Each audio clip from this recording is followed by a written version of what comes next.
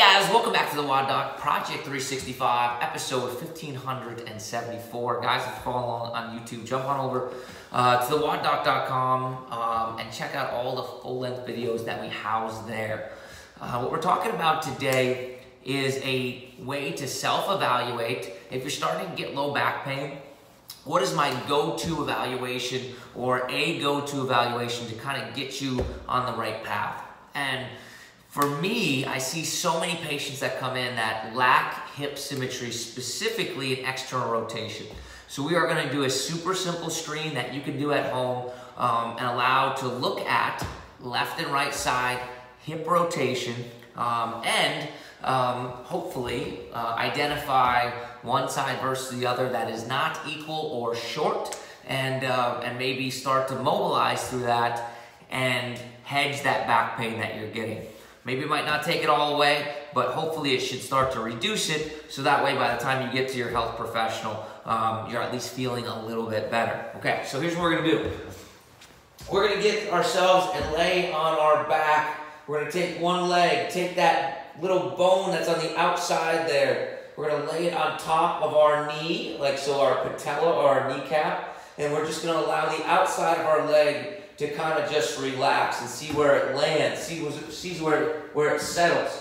So right here, you can see as that leg settles down that we get somewhere close to parallel, right? Somewhere close to parallel is what we're looking for there. Maybe with the black if you can't see it that well. Not while sitting, but while laying, because this will change if you're sitting up, okay? So we're laying down. Now, from there, you're obviously just going to go ahead and check the opposite side, okay? Again, touching that lateral bone, we call it the lateral malleolus, so the outside ankle bone onto the top of the knee, on top of the patella there, just rest it in the same spot, and then again, see where the opposite, in this case, the right leg lays, right? So again, see where the right leg lays.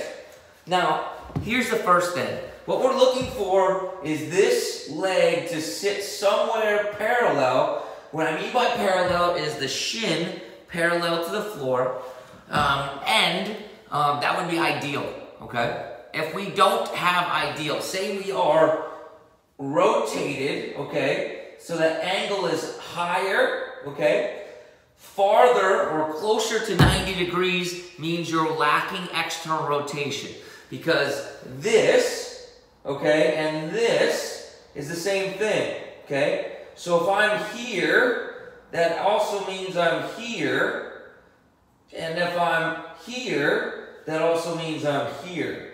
So I lack this, external rotation of the hip.